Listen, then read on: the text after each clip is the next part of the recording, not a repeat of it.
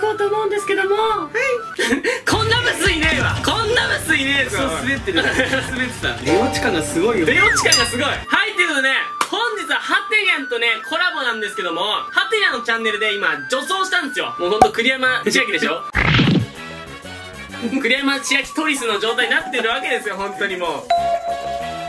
でも改めて自分のパーツ男なんだなと思いましたね。ただツイッターとかでやっぱさ、可愛い子もしょっちゅう見るでしょ。実際このようにね、そんな可愛い子ねいないんですよ。10割中1割しか可愛い子ってねいないんですよ、本来。やっぱ俺らでもやっぱ慣れますもんね。慣れなかったのがこれだろうがだからでもスノーとかそういうアプリとか加工を使えば、こんな顔でもめちゃめちゃ可愛く SNS で生きられるんだぞっていうことをね、今日はちょっと証明したいわけですよ。なんで本日の動画は目指せ奇跡の一枚対決。もうその名の通り、より可愛く女の子、もう男がね可愛い抱きたいってなるような写真を撮った方が勝ち。で最終的にコメント欄で皆さんにどっちが勝者か判断してもらいたいと思います。視聴者参加型企画です。写メで可愛い方、もうこれはじゃないよ。3次元はもう適応してないんだよ。もう完全ハテナかった。90万対2で俺もう負けてるから3次元だと。お前俺のお父さんと弟が入れるんだ2票は。なんで今からどっちの写メがね可愛くて漏れてるか、究極の1枚ってことですね。究極の1枚を選出します。第2の橋本環奈は俺だ今世紀最大に滑ったの。意気込みをどうぞ。絶対買ってやる汚ねえな、妻飛んだぞ。はい、で早速撮影タイムレディースタート。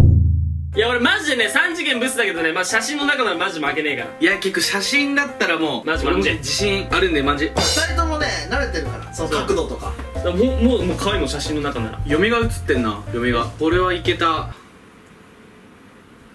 これを見せられる視聴者さんの気持ちよ。で最終的にもね、こうやっぱマー君をさせたら勝ちみたいなとこはあるよね。だからもうじゃあマー君は10票分ね、もう本当に公平にやりますんで、俺をおかずにしますんで、夜勝った方は感謝してください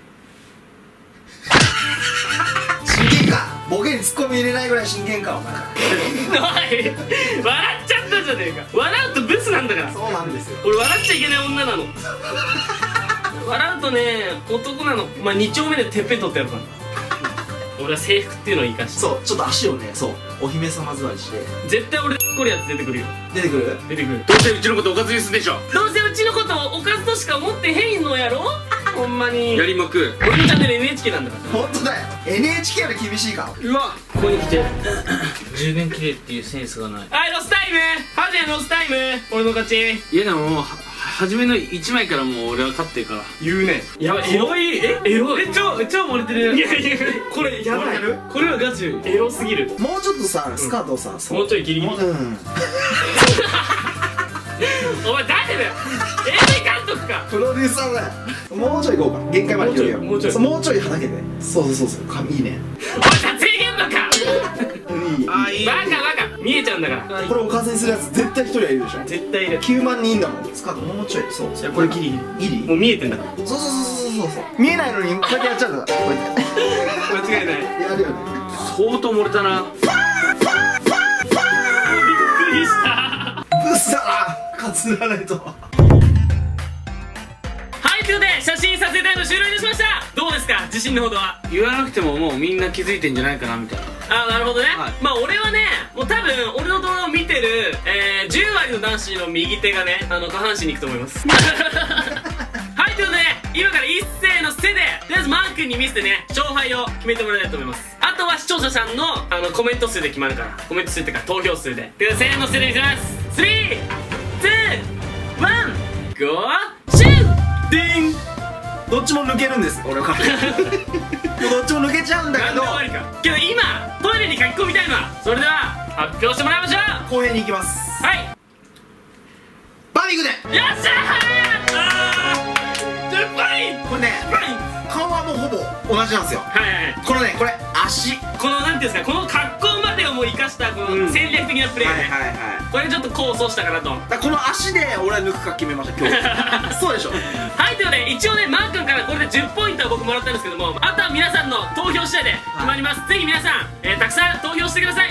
お願いします。僕のチャンネルでも今日バンビさんの女装メイクした工程が載ってるんで、よかったら遊びに来てください。俺のチャンネルもねよく出てるんで。出てませんよ。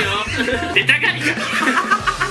はい、ということでまだまだ他にも動画たくさんあるんで、関連動画や僕のチャンネルからぜひ他の動画を見てください。高評価とチャンネル登録お願いします。高評価とチャンネル登録お願いします。ということでまた会いましょう。またな。